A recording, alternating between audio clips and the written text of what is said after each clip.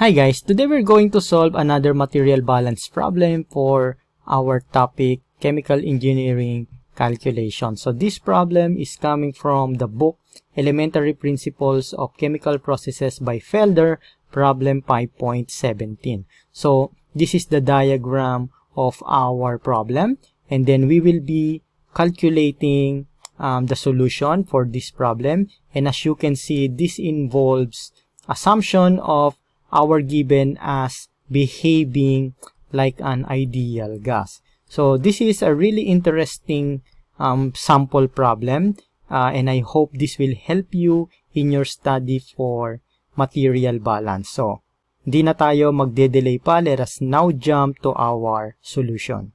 Alright, so let us read our problem. So this is from problem 5.17 from the Elementary Principles of Chemical Processes by Richard Felder. Okay, so let me read our problem first. Spray drying is a process in which a liquid containing dissolved or suspended solids is injected into a chamber through a spray nozzle or centrifugal disc atomizer. The resulting mist is contacted with hot air, which evaporates most of all the liquid, leaving the dried solids to fall to conveyor belt at the bottom of the chamber. Now, powdered milk is produced in a spray dryer 6 meters in diameter by 6 meters high. Air enters at 167 degrees Celsius and negative 40 centimeter water. The milk fed to the atomizer contains 70% water by mass, all of which evaporates.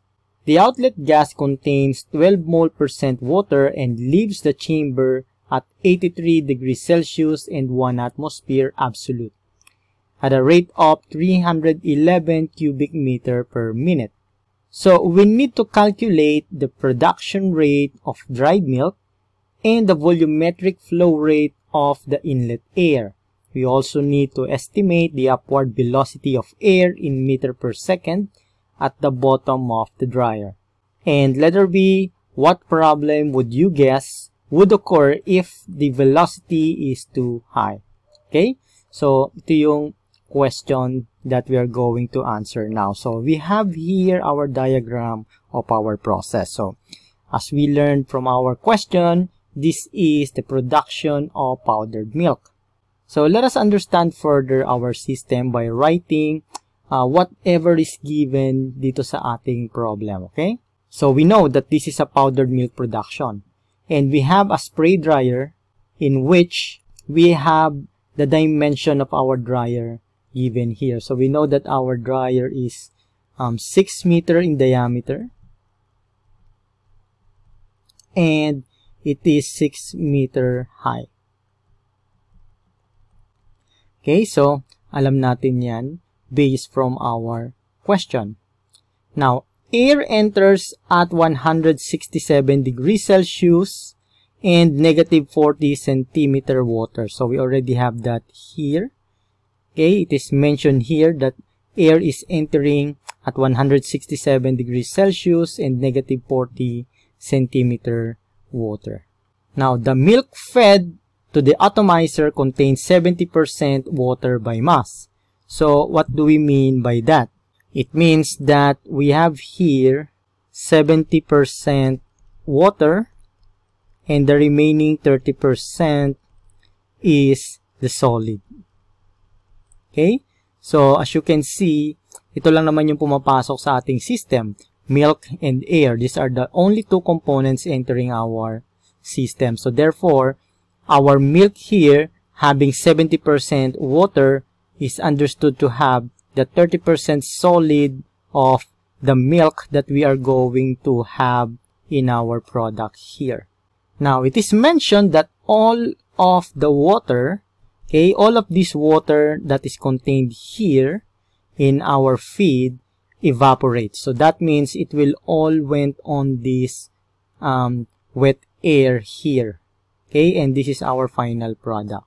Okay, so lahat ng water natin nag-evaporate and it went here dito sa wet air. the outlet gas contains 12 mole% of water. Okay, so here we have 12% mole of water. Okay, so we have to take note that this one here, as you can see sa ating given, the milk fed to the atomizer contains 70% by mass. So this is by mass. Okay, we need to properly identify because itong percentage natin dito is given in percent mole. And it leaves the chamber at 83 degrees Celsius, 1 atmosphere pressure, absolute, and a rate of 311 cubic meter per minute. Okay? So, we have here 12% mole of water, therefore the remaining 88% is the dry gas, or dry air, I mean. Okay? Dahil yan lang naman yung lalabas sa ating wet air. The water which is coming from our milk and the dry air coming from our inlet air here. Okay? Then, of course, this is our desired dried milk. Alright, in order to answer this, we need first to assume that we have an ideal gas behavior.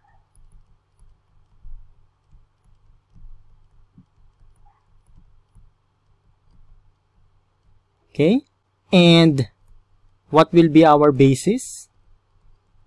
Our basis for this calculation is this one because it is already given how much wet air do we have exiting in here.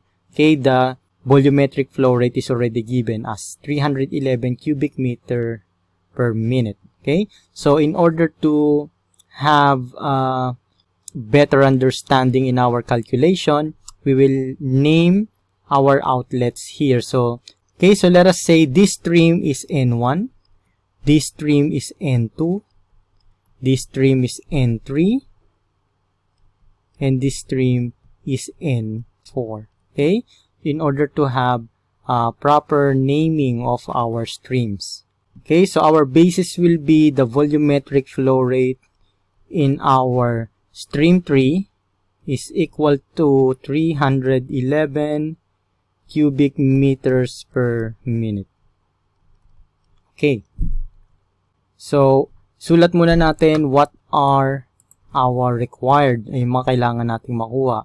Una, we need to get the production rate of dried milk. So, kailangan nating makuha yung production rate of dried milk. And then we also need to get the volumetric flow rate of the inlet air.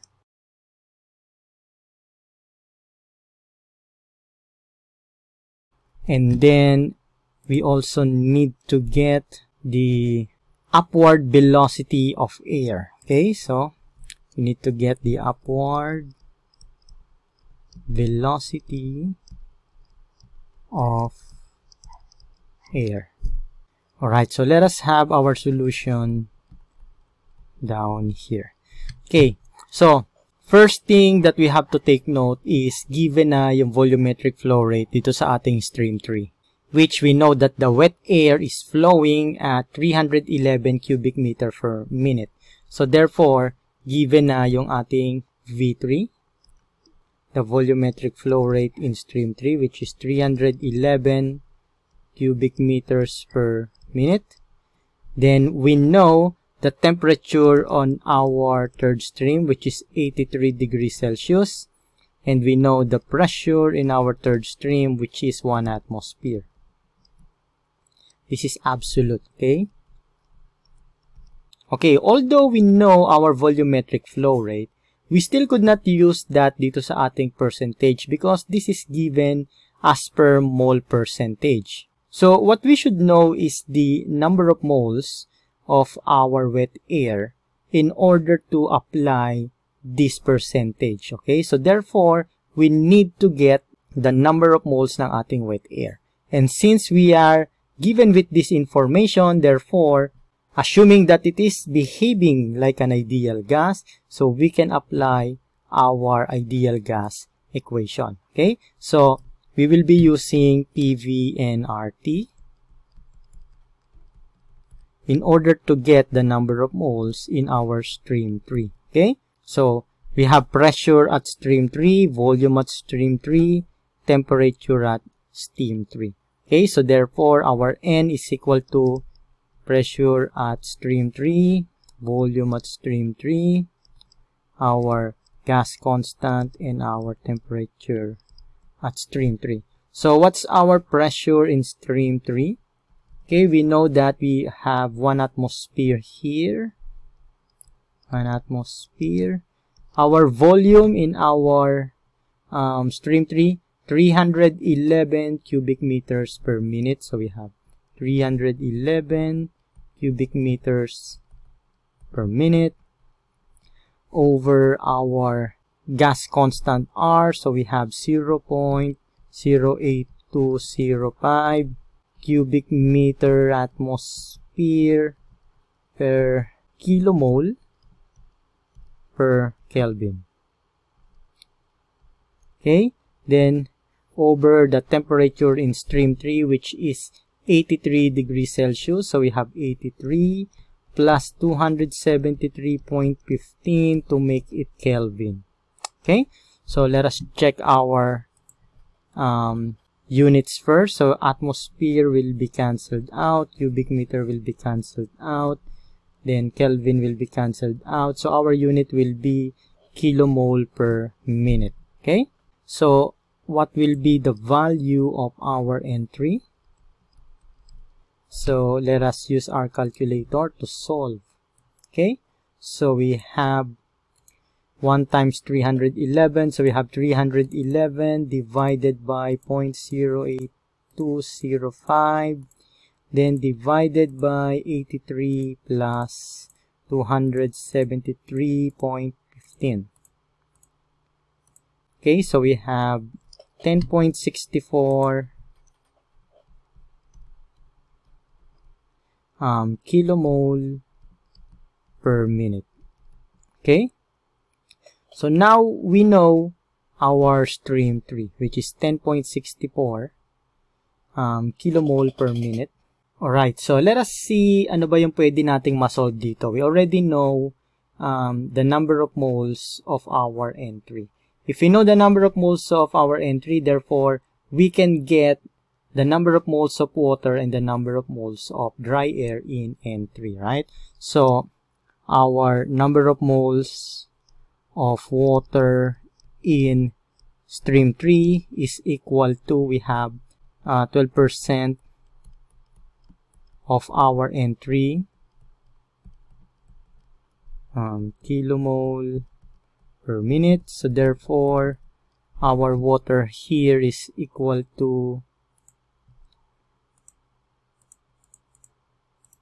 1.28. Okay, so we have 1.28 kilomole per minute, and the number of moles of air, dry air in stream 3 is equal to 0.88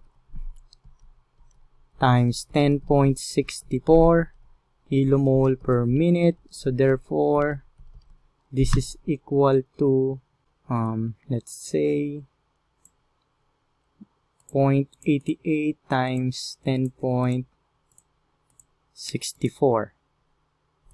So we have 9.36 kilomole per minute. Okay, so we already have a value for the number of moles of water and dry air here in our stream 3. Alright, so if you're going to analyze our figure here, we can see that there is no water component dito sa ating inlet air. And it is mentioned sa ating question that all of the water evaporates. Okay, so it's written here. All of which evaporates. So lahat ng water natin from stream 1 evaporated and went to stream 3. So therefore, the amount of water in our stream 3 is equal to the amount of water in our N1. Therefore, we can determine the number of moles of our stream 1 by doing material balance. Okay, so let us have a water balance. Okay, so let's have water balance. Then as you can see, water is only coming from stream 1 and stream 3. Wala nang iba pang panggagalingan nila. Okay, so 70%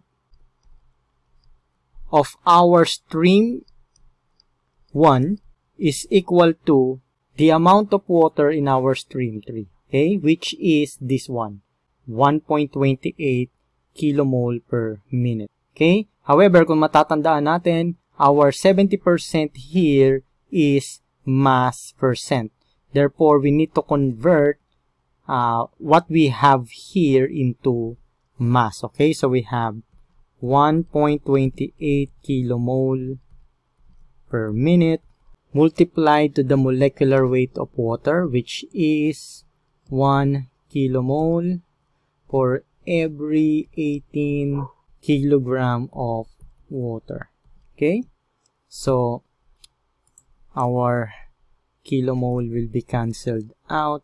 Okay, so our N1 will be equal to 1.28 times 18 divided by 0.7, and this will be in kilogram per minute, right? So let us use again our calculator. We have 1.28 times 18 divided by 0.7, so therefore we have 32.91 kilogram per minute. Okay, so we already know what's the value of our stream 1 in terms of mass. Alright, so based from that, we can also get the amount of solid, okay, in our stream 1. So we know that our solid in stream 1 is equal to the 30% of our N1, which is equal to 0.3 times 32.91. So therefore, our solid in N1 is equal to 32.91 times 0.3. So we have 9.87 kilogram per minute. Okay, now the amount of solid that is in here in our N1 will be equal to the amount of solid here in our dried milk, because there is no solid particle here in our wet air, and we only have 2 exit stream here. So therefore, our solid in stream 1 is equal to our N4, which is the production of dry milk. Okay, so therefore our N4 is equal to 9.87 kilogram per minute. Okay, so we already got the production rate of our dried milk. Okay, so we already answered this one. Okay, so our answer here is 9.87 kilogram per minute. Next, we need to get the volumetric flow rate of the inlet air. Okay, so if you remember, we already have the value of our dry air, and we got that here. This is the value of our dry air, 9.36 kilomole per minute.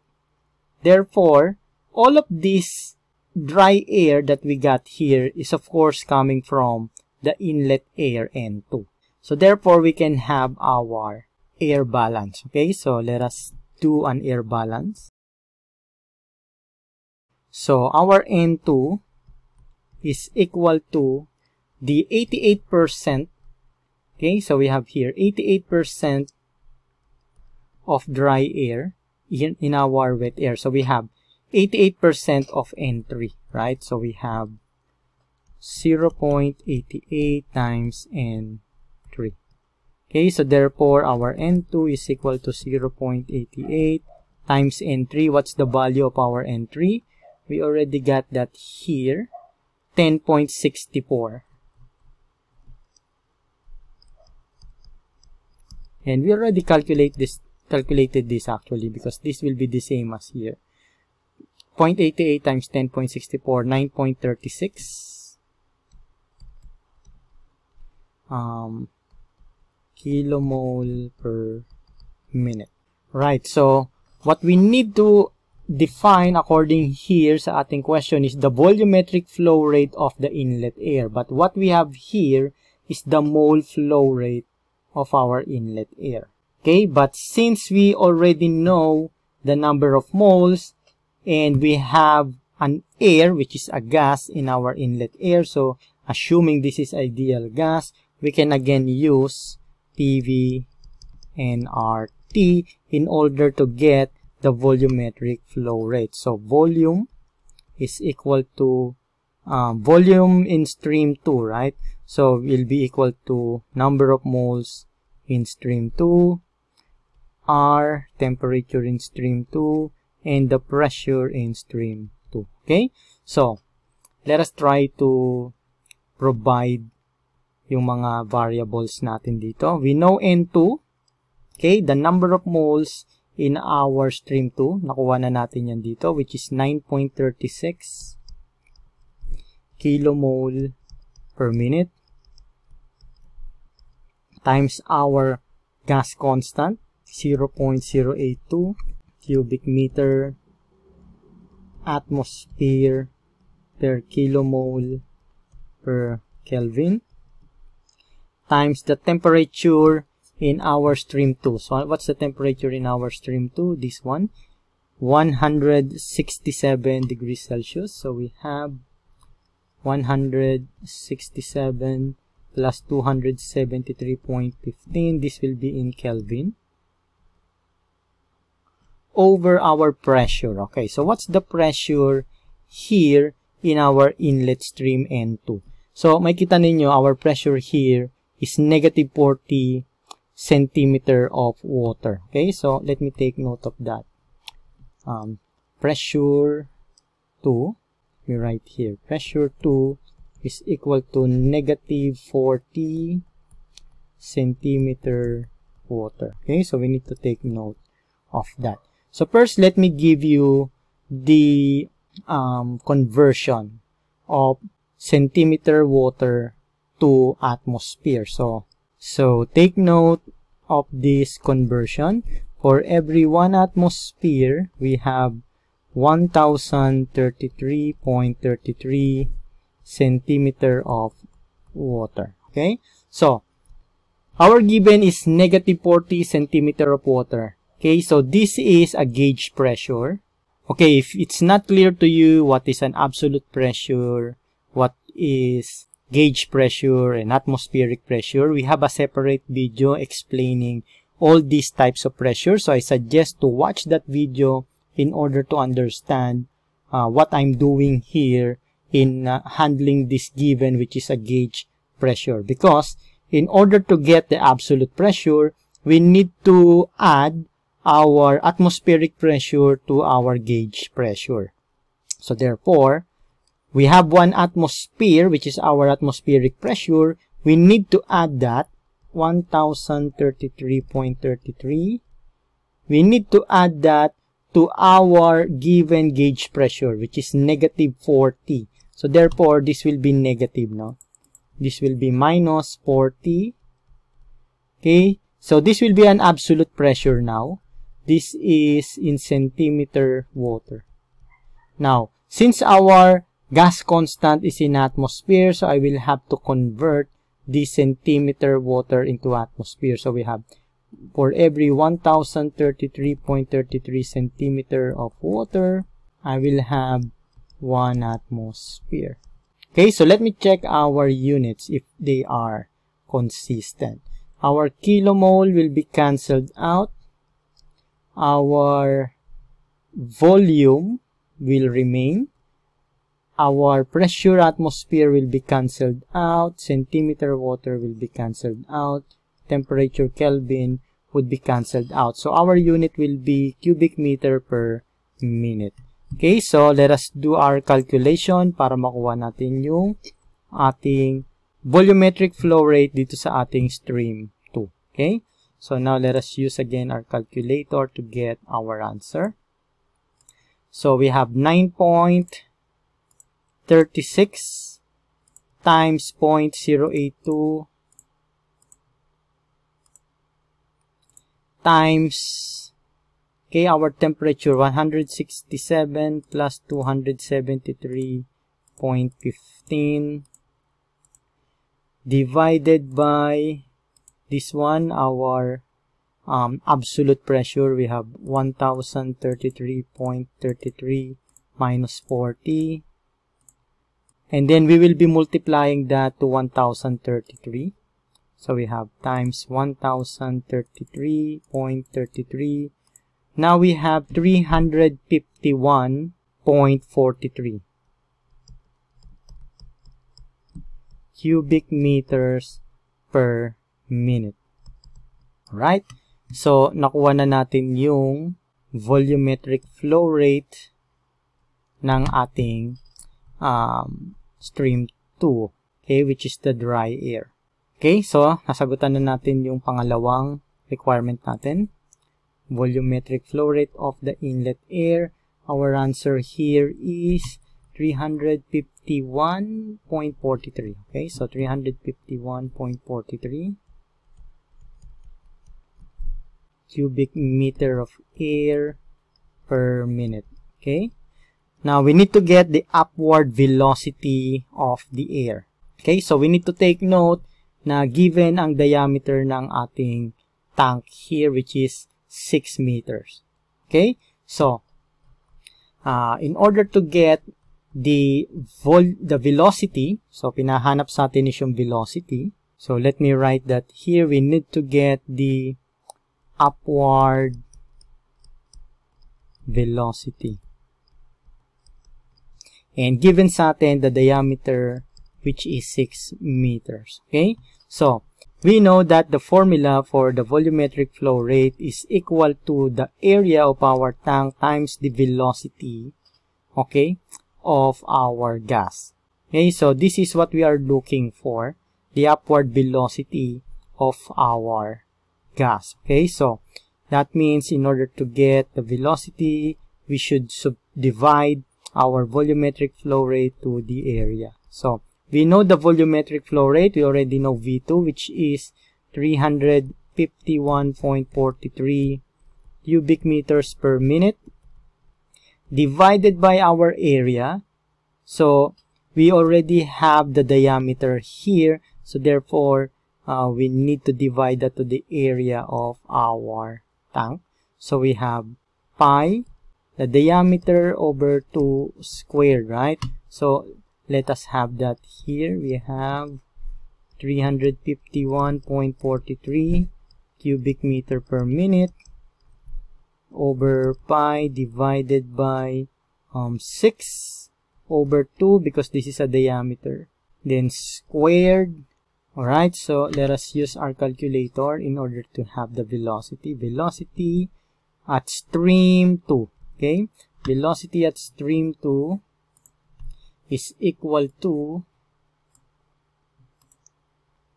351.43 divided by pi, then divided by 6 squared times 2 squared. So we have 12.43.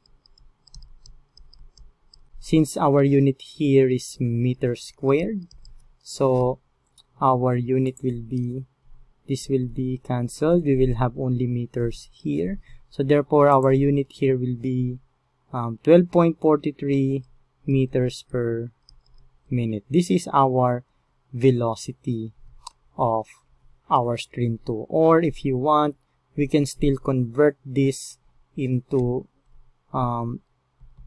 meter per second. So we have 12.43 meters per minute times, for every 1 minute we have 60 seconds. Okay, so this will be cancelled out, so therefore our velocity is equal to, calculator, we have 12.43 divided by 60, 0.21 meter per second. Okay, so we already got our answer here, 0.21 meter per second. So let me write here because we already answered that. So 0.21 meter per second. So we already got the upward velocity. So the question here in letter B, what problem would you guess would occur if the velocity is too high? So as you can see here, with 0.21 meter per second velocity, everything will be fine. But if we increase that, so what will happen is that the powdered milk would be blown out of the reactor by the air instead of falling to the conveyor belt. Okay, so that's what is going to happen kapag nag-supply tayo ng masyadong mataas na velocity. It will exceed the velocity that we have here. Okay, so I hope this helps you in your study for material balance. Thank you very much and have a nice day. To watch more of our lecture videos about engineering and STEM subjects, please subscribe to our YouTube channel and click on the notification bell para lagi kayong updated sa mga videos na i-upload namin. We are regularly uploading tutorial videos in engineering, mathematics, chemistry, physics, at iba pang subject na magagamit ninyo sa inyong pagre-review. So, thank you very much sa patuloy ninyong pagsuporta sa engineers.org.